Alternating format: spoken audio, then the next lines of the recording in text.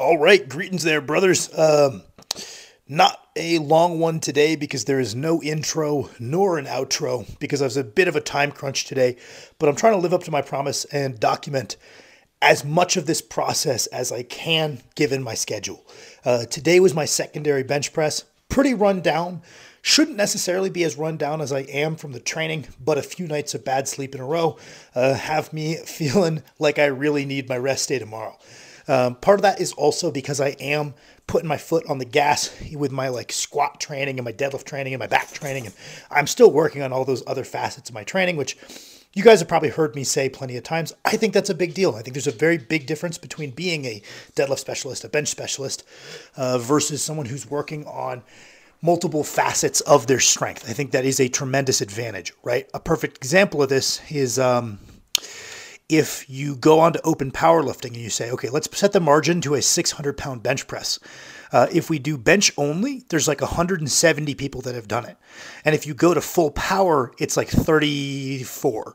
And of those 34, at least 6 of them just took token squats and deadlifts, so it wasn't truly full power.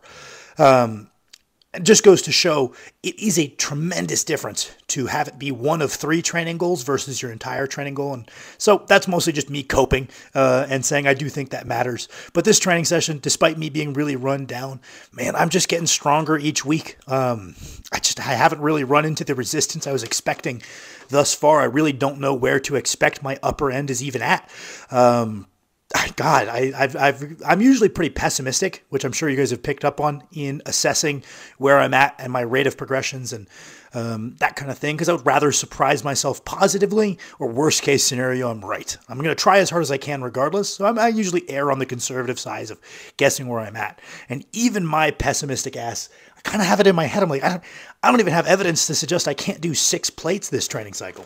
That's probably not realistic with a zoomed out view. I'd probably tell someone else in my shoes to kind of hold their horses, but I haven't even seen anything to suggest that yet. Everything has been going so darn well on all 3 days. This secondary day, I'm ahead of schedule. We put a little bit of extra weight on the bar today. Did 6 reps on my back off, which was a rep PR. Everything is going really good. Did a nice little bodybuilding shoulder workout. Again, not pushing these quite as hard as I was in the hypertrophy phase, but keeping them in there. Like to keep the blood moving. Just like if there's a certain level of kind of volume and movement I'm used to, I definitely like to keep that present all the way through my strength phase. I find if that drops off, I tend to tighten up and actually feel worse, even though I'm doing less. So I should decay fatigue. So I'd rather just keep these low scale stuff, these low scale movements, bodybuilding movements in here. But yeah, man, it's a good problem to have. I have no idea where I'm at. Not because I haven't been lifting heavy, but because the heavy lifting I've been doing has been relatively easy. I haven't even done something really, even my back offs where I'm getting these good rep sets. I haven't done anything hard enough to give me a feel for how much I've built up through that great hypertrophy phase I had.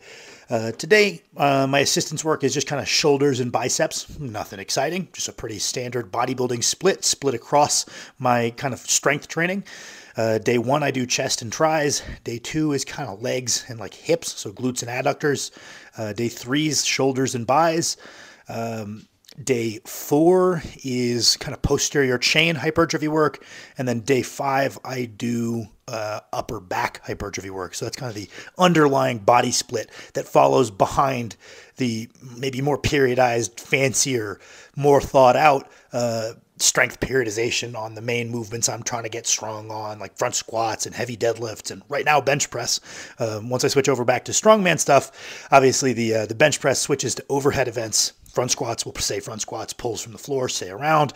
Then we got to get into some moving events and some stones on a regular basis as well. So those will be some kind of new things when we make that switch, once we get the 600 bench for you guys to watch. And a few of you guys have mentioned how it's a bit odd when I run out of time and the video just stops abruptly. So here's a little video of my adorable dog. Thank you guys for watching my video. This is me signing off. Appreciate you guys' support as always. It really means a lot to me.